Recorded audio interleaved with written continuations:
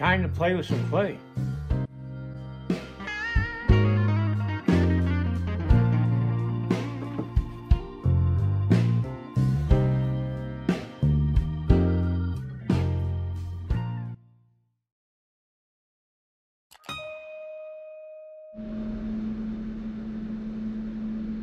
Alright, I'm going to start on the feathers.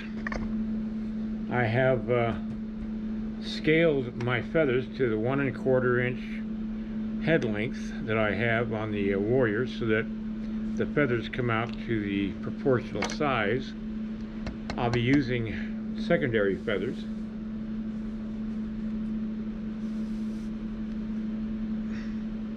And I'll be using Victory Brown wax, which I've got in my hand here.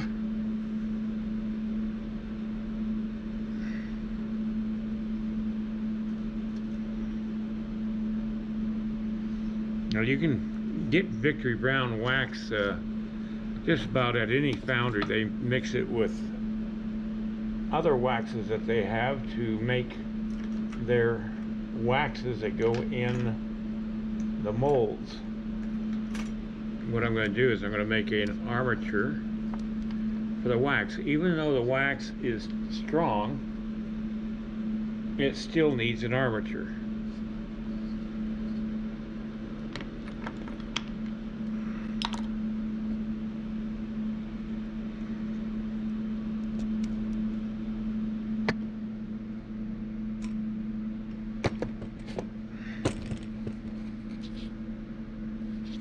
Now, before I can start sculpting with my wire tools that I've been using on my clay, I've got to clean the clay off the wire tool, or else it'll start looking weird on the wax.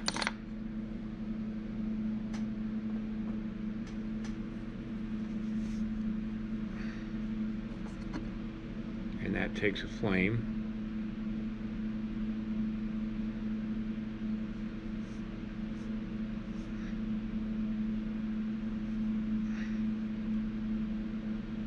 Or even get it off the handle, because my fingers will transfer the clay onto the wax, so I gotta get that off there. Alright, what I do is I have a little tiny anvil that I bought a long time ago. Geez, it's got to be at least 30 years. And I put it on a top of a piece of log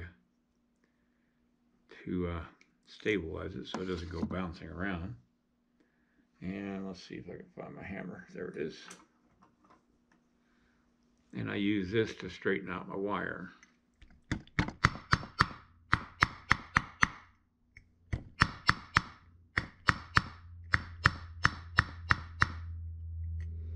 If I want to, I can flatten out the wire too. I can't even tell you how many feathers I've made in my lifetime. It's got to be in the thousands. And they all start the same. They're in a roll of clay.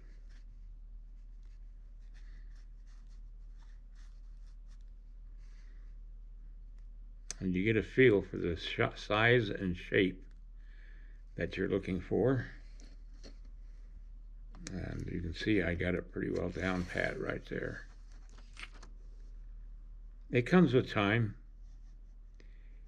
You can't rush it. It just takes a lot of practice, a lot of time to get to the point where you can pretty well shape something, as long as you got something to go by. I use quite a few tools for these small, delicate things, and you need good wire tools for everything you do.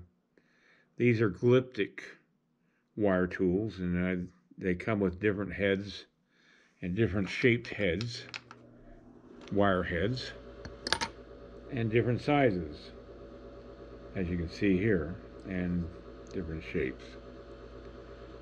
And they have little Allen wrench nuts in the end that you put the wire in, and you just tighten up that nut and it tightens the wire in the handle, and they're made of stainless steel, so they will not break. And if they do, you just spend maybe $1 or so, or whatever she's charging, which isn't very much. Certainly not as much as if you were to replace a whole wooden tool.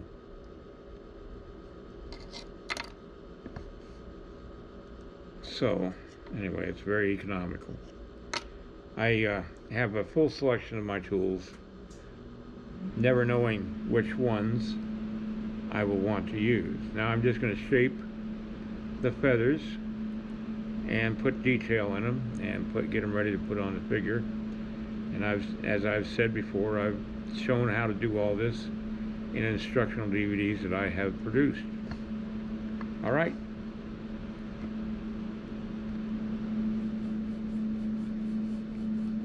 I'm making the quill for the feather, and it's a matter of making a controlled roll of wax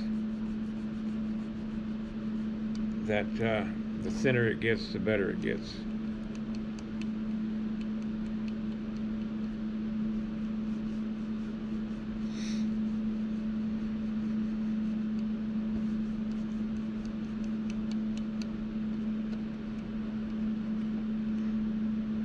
That takes practice too, because you can lose control of your rolled wax like that, and where it starts flopping around.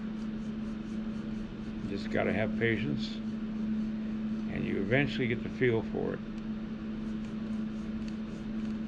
If you notice, I got my fingers at a 45-degree angle, even though I'm going 90, at a 45-degree angle to my fingers.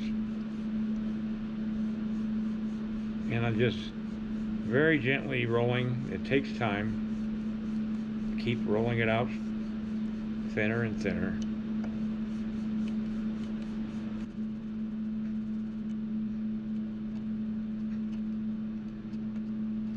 I use a texture tool that you can get from Sculpture Depot. It's a metal tool, and it has serrated edges, different sized serrated edges. Really heavy duty right there.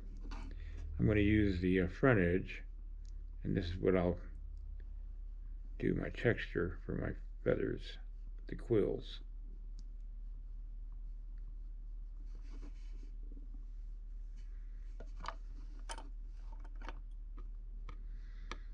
Now, the reason I'm doing this in wax is for this very reason. It will hold its shape, whereas clay, if you touch it too much, it will wear off.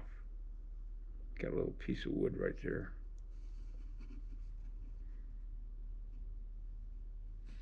Well, I've got some character in the feather.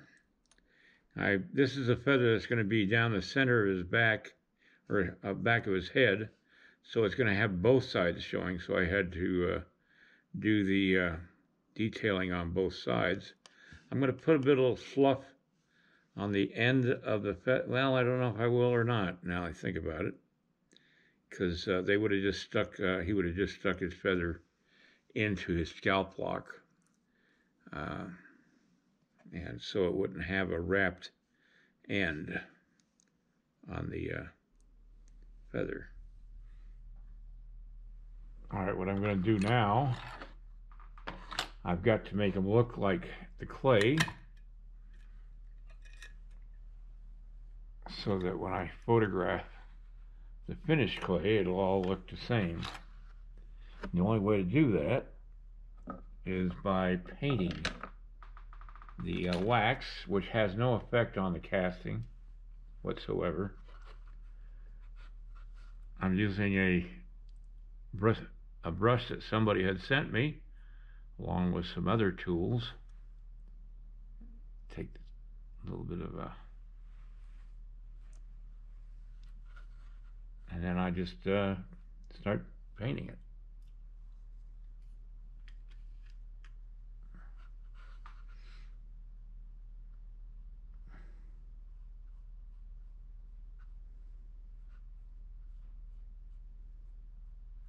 what I did was I took a sample of my clay to a local paint shop, and what they did was they matched the color of the clay. And I use a flat finish clay, not a shiny clay. And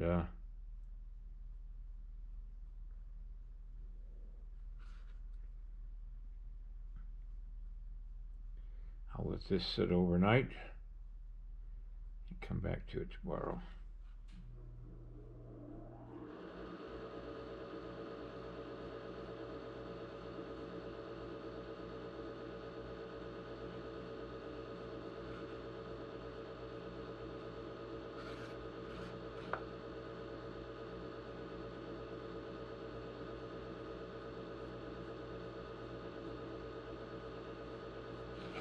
Okay, that will do it for tonight. Pays to get a nice little jar to put your paint in, something that seals up and preserves your paint so it doesn't dry out in the can. I've had that for a couple years now.